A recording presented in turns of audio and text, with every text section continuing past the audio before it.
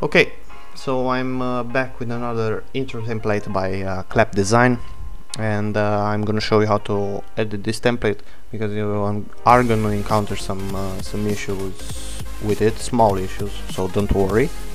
So after you downloaded this zip file, right click on it, go to WinRAR, extract here, and you're gonna extract this folder here. Double click on the folder, double click on the second folder, and make sure you install the folder first, and also check the links in the description for the QuickTime plugin I use for the codecs and stuff like that.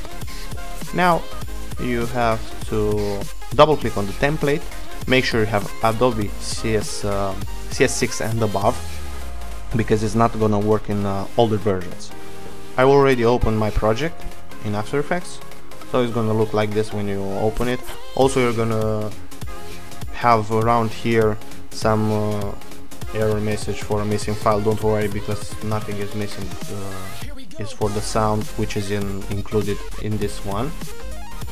And you're gonna get this project contains an expression error one by one, and it's very easy to fix, and I'm gonna show you how to do it right now.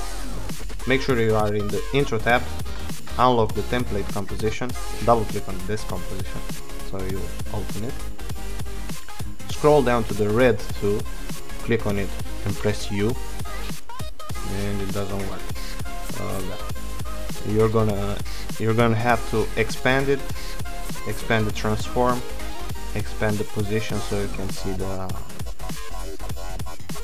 expression for the position right here. And right here you have a slider null object.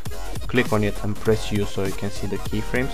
Drag the timeline to 0 so you don't have any issues. And right here you see some lines of code.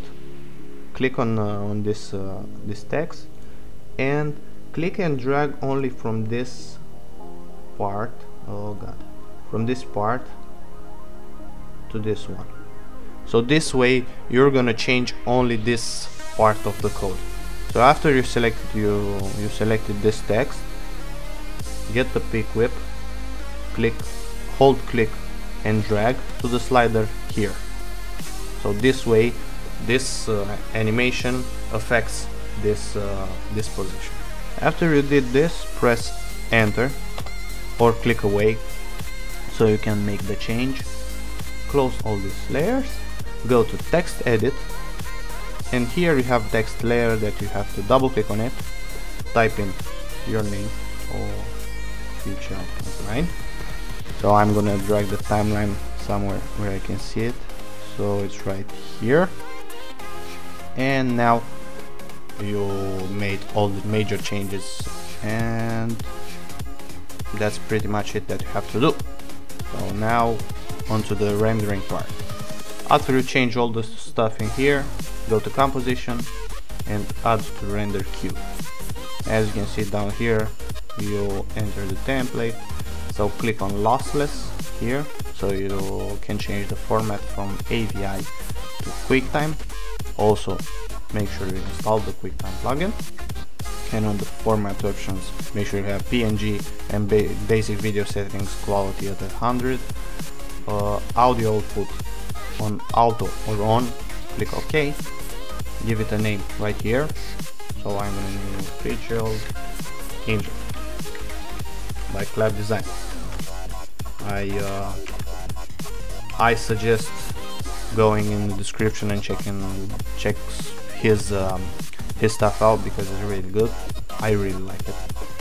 So I'm gonna click save, and now all you have to do is click render.